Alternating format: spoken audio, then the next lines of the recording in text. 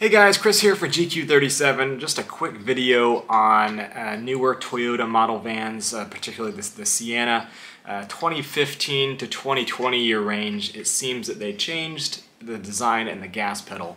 I just learned this firsthand experience. My mom has a Toyota Sienna van, a 2014 she's had for many years for my sister to haul her wheelchair around.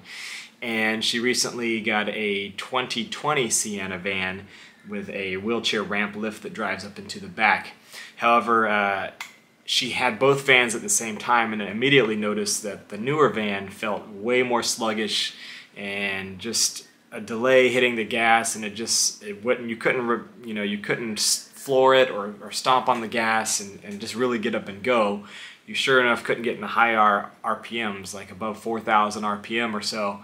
It just didn't really make any sense, and so I drove it and I immediately knew what she was talking about. It didn't have that low end get up and go that her 2014 van did. Even though they're the same body style, it didn't really make much sense. So investigating it, I noticed that there's almost 2.5 inches of gap of where you hit the gas pedal in her 2014 Sienna to where you floor it. There was a good amount of space there for that gas pedal to travel, good movement there.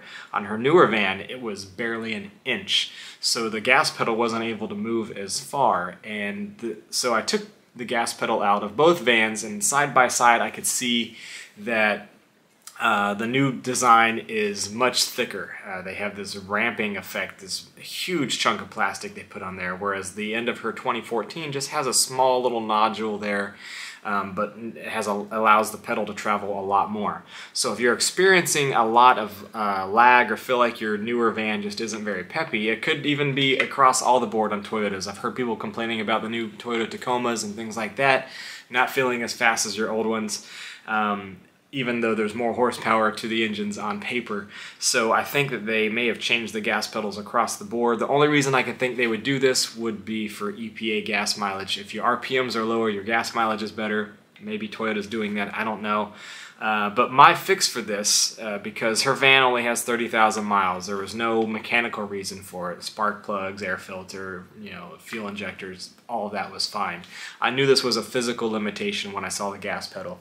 And so what I did it as an experiment. I didn't want to mess up her existing gas pedal on her newer van, the 2020. So I just bought another one of these gas pedals on eBay for about 50 bucks. And it comes apart really easy. It's just two 10mm bolts that come out here, and then you're gonna squeeze and release the electrical harness there. I attempted that with her 2014 van, however they changed the plug a little bit from 2014 to 2015, and these little plastic guides are on the other side, so it doesn't slide in there.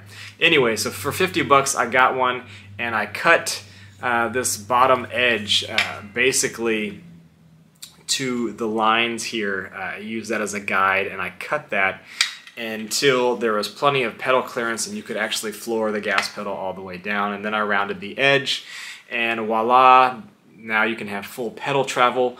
Now she can floor the van and actually get all the horsepower that she paid for on those RPMs, and you can get all the way to that 6,800 I think it is RPM red line.